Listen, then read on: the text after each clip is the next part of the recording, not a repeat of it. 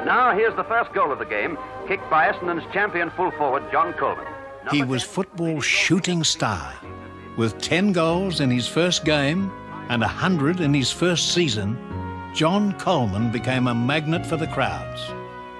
And of those lucky enough to be teammates, like centreman Alan Dale, pictured here with Coleman and Bill Hutchison, none ever equalled Coleman. I think really that we were blessed to play with him. He was such a brilliant player.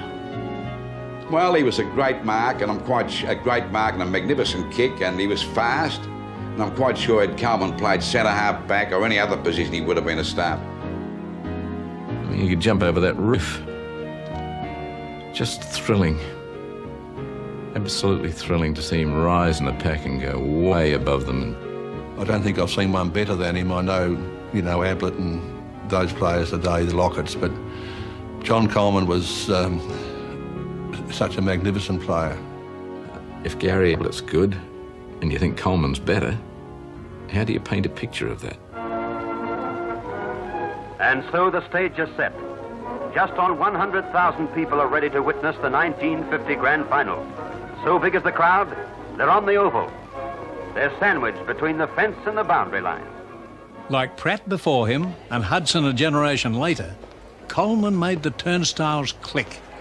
With his movie star looks and business brain, you can't help thinking he was born 30 years too early. The ground would only hold about 28,000, and there'd always be 35,000 in the ground packed.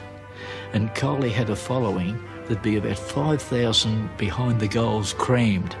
And playing in the centre at quarter time, you think, what's going on? The whole 5,000 would move from one end. You'd think there was a fight going around the other end. Then at half-time, back they'd go again.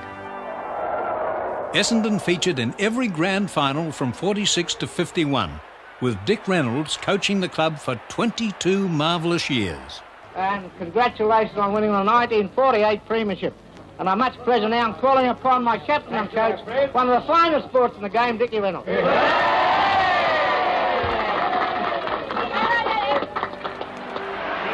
through as they run out onto the mighty Melbourne Arena.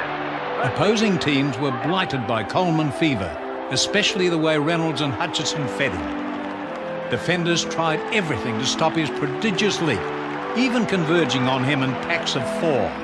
But each time he dug himself out of the ground. Essendon won flags in 49 and 50, but the continual harassment tormented Coleman to breaking point. John was the sort of bloke that wouldn't cop it, he'd hand it out as well. You know, he didn't just take it. He was an ideal footballer, but he was a tough footballer. You know, he wasn't a fellow that you could really rough up, Coley, because he could give it back. He had a very fiery temperament, and perhaps that was his Achilles heel if he did have one, because he was a courageous player, and if you sort of got in little rough-ups with him, he wouldn't back away. In the final round of 1951, with Essendon rolling towards a hat-trick of premierships, Coleman was reported for retaliating against Carlton fullback Harry Casper. And at half-time, he came in and threw his jumper off. He got stripped, and he's putting his clothes on. He said, I won't play again. That bastard grabbed me down below. He said, I'm finished. Oh, he had his head down, head between his knees and head down, and I said, no, he says, Bugger, he said, I'm going home. He said, blokes like that do that to me, and he said, they report me for it. And I just gave him the general talk and got him out there again. He went out and he played on Ollie Grieve, one of the greatest fullbacks of all time. He kicked 5 goals in the next 5 minutes. The tribunal suspended Coleman for 4 matches. He was devastated. So, while Coleman watched from the press box, Essendon lost the grand final to Geelong by 11 points. But I think if he had played in the 51 grand final against Geelong, I think the result may have been different. In the 8th round of 1954, a week after kicking 14 goals against Fitzroy, Coleman fell awkwardly. dislocated his knee and never played again. As a footballer, that's the last we saw of him. Finished at 25. Kicked 540 goals, near as Demet. Played only 98 games. Finished at 25. A tragedy. I don't think we ever really saw the best of him, but he was a sensational mark, incredibly quick player, and a reasonably accurate kick for goal. He made one attempt to come back, but even when he was kicking in the park with the kids, he could only use his left foot.